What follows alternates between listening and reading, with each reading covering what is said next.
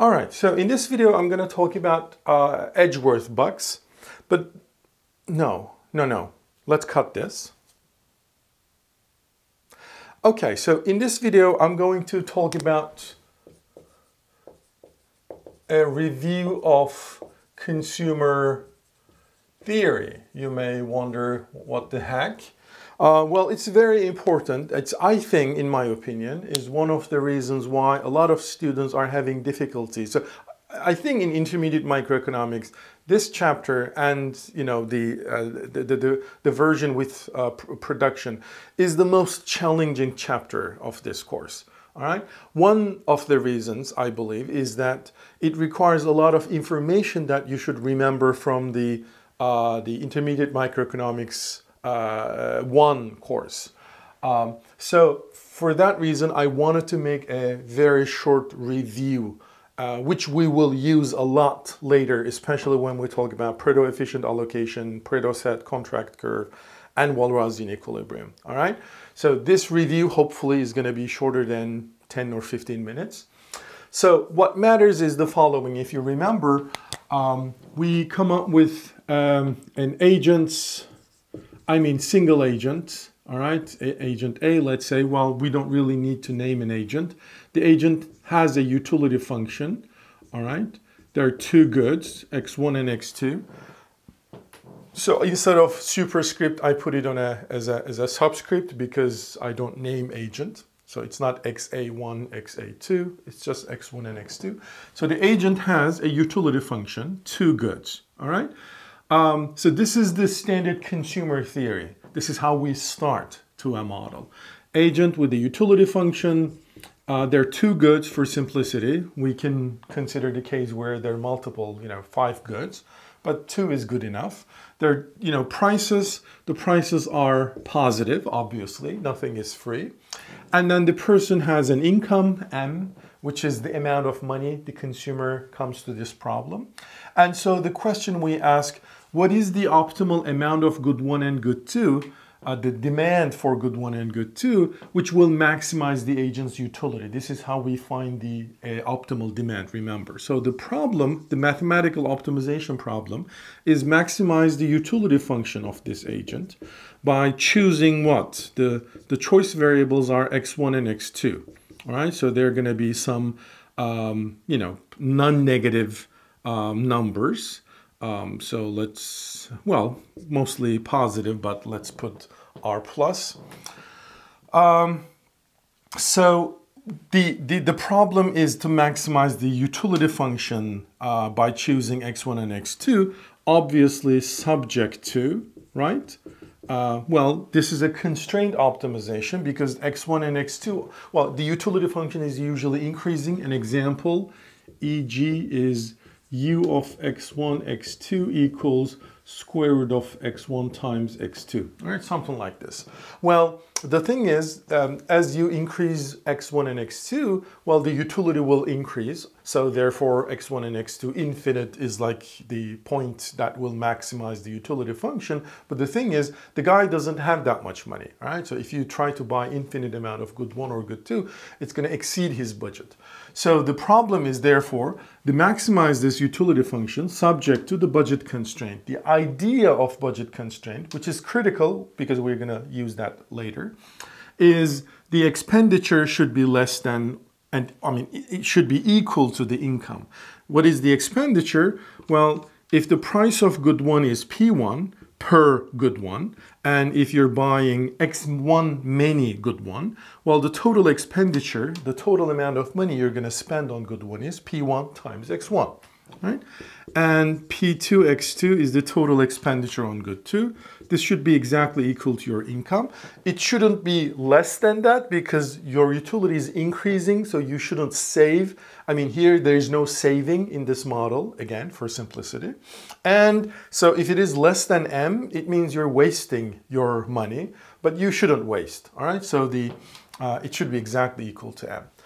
So that's the mathematical problem. So how do we solve it? It's simple. We usually write the Lagrangian to solve it, or we just write x1 as a function of x2, and whenever we see x2, we just plug it here in the utility function, all right? So instead of x1 times x2 square root, it's going to become basically x1 times m minus p2 x2 divided by p1, because this is what x1 is, right? If you send everything to the right hand side and divide both sides by p1, this is what you're going to get. So plug this here. So what you're going to have is the utility is a function of x2 only, which is the square root of m minus p2 x2 divided by p1 times x2, all right? And then the first order condition, basically del u del x2 equals 0, and solve for x2.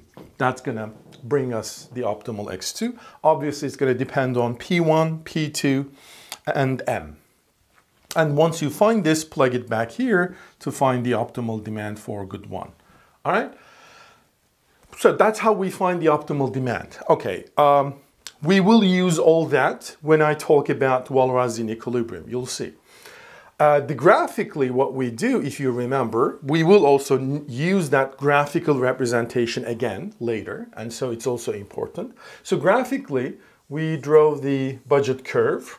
We put x1 on the horizontal axis, x2 on the vertical axis, remember, so that's the 0, 0 point, okay? And then we have the budget curve. The budget curve is basically this, P1x1 plus P2x2 equals m. So it's the horizontal intercept is always m divided by P1. The vertical intercept is always m over P2, all right? And therefore, the budget curve is going to be this, which has a slope minus, obviously, P1 over P2. I mean, this portion divided by this portion, so minus. So it's going to be minus P1 over P2. Well, then, what about the utility function? Well, the utility function, we cannot draw it on x1, x2 dimension. In order to draw x1, this utility function, you need something like, x1, x2, and then the third dimension u of x1, x2. So this is how we draw a two-dimensional, a function with two variables. But the thing is, it's very complex to sort of visualize. I mean, hard to visualize three-dimensional graph. So what we do, we draw the level sets. We don't call it level sets in economics. We call it indifference curves. Indifference curves, if you remember. So how do we find the indifference curves? You take your utility function, set it equal to some constant, some positive constant, obviously, right? For example, 10, right? So set that equal to 10. Well, so this constant is completely arbitrary, right? So then find some points, x1 and x2, where whenever they multiply it and take it the square roots, it has to be equal to 10. Well, you don't have to come up with all the x1 and x2 values. I'm just going to draw that function, that curve. But the thing is, I can just find, 3, 4 points, and then therefore figure out what the indifference curve will look like. So for this very specific example, for instance, x1 equals 100, x2 equals 1, is going to satisfy this equality, right? So for example, x1 equals 100, x2 equals 1 is somewhere like this. And then symmetrically, x2 equals 100 and then x1 equals 1 will again give me the square root is 10. So somewhere like this. So is it a straight line parallel to the blue? No. For that reason, find one more point. For example, x1 equal x2 equals 10, right? So the multiply, then take the square root, it's going to give me 10 again. So 10, 10, so this is 1 and 1. So this is, say, 10, 10. All right, so what I understand from this is like, it's going to look something like this, all right? Oh, well, in fact, if you remember, this is a standard Cobb-Douglas utility function, the x1 to the power 1/2, x2 to the power 1/2, they always have this nice shape. And so this is when the indifference curve, when k is 10, but you can increase it, say 20, 30, etc., or you can decrease it. So as you so therefore, all I know is that, okay? So all I know is that as we move in this direction, utility increases. Utility increases. That's what we know. And then finally, this mathematical problem, maximize utility subject to this constraint, means, well, you have to find the point, the highest indifference curve, where at least one of the points on this indifference curve is going to be satisfying this budget constraint. So for example, this indifference curve certainly has lots of points where our budget constraint is satisfied. But the thing is, we have a higher utility, right? Those points, they give higher utility because they're lying on a higher indifference curve. And as you basically move in this direction, basically we come up with this point where the indifference curve is tangent to the budget curve, all right? And then we say, oh, the indifference curves, the tangent to the, oops, I'm sorry, I'm terrible with drawing. So the indifference curve is tangent to the budget set, means the slope of the budget curve has to be equal to slope of the indifference curve, all right? And so the slope of the slope of the budget curve is simple. It's minus P1 over P2. What about the slope of the indifference curve? If you remember from intermediate microeconomics, slope of the indifference curve is what we call marginal rate of substitution, right? So the marginal rate of substitution is what? It's basically minus marginal utility of good 1, marginal utility of good 2. And then what's marginal utility of good 1? It's the partial derivative with respect to good 1, and then partial derivative with respect to good 2.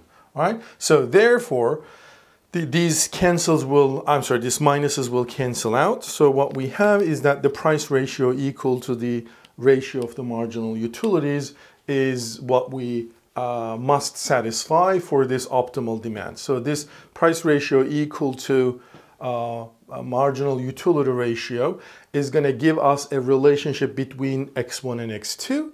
And then we use this constraint. And so we have two equations, two unknowns, and then we can solve for optimal x1 and optimal x2. Which I'm not, well, we can solve for this example. So for this very example, this is the utility function, if you remember. So minus P1 over P2 equal to the marginal, so minus marginal utility with respect to good 1. So it's basically 1/2, x1 to the power minus 1/2, because the x1 to the power 1/2 minus 1 minus 1/2 times x2 to the power 1/2. So this is marginal utility with respect to good 1. And the marginal utility with respect to good 2 is this. So if you just simplify this, the 1/2s will cancel out. So x1 minus 1/2, I can send it to denominator. And so it's going to have x1 1/2 times x1 1/2. So it's going to be x1 to the power 1. All right, so therefore this. And I can symmetrically send x2 to up. And so it's going to be just x2. So those cancels, the minuses. All I have is P1 divided by P2 equals, therefore, x2 divided by x1. All right, hence P1 x1 equals P2 x2. This is what I meant by this condition is going to give me a relationship between x1 and x2. And then use the budget constraint. So P1 x1 plus P2 x2 equals m. Well, all I know is P2 x2 is equal to P1 x1. So therefore, this is P1 x1 itself. So I have 2 P1 x1 equal m. Hence x1. I'm trying to find x1, remember? So send everything to the other side, meaning divide both sides by 2, P1. So x1 is going to be m divided by 2, P1. And therefore, if you plug this x1 here, so this P1 will cancel out. Therefore, x2 is going to be m divided by 2, P2. All right, so this is how we find the optimal demand for good 1 and good 2. Graphically, or by just applying this. If you do this approach, you have to get exactly, you will get exactly the same solution. If you're not getting that, means you're making a calculation error. So this is sort of a very quick review on consumer theory. On the next video, I'm going to talk about the Edgeworth box. All right?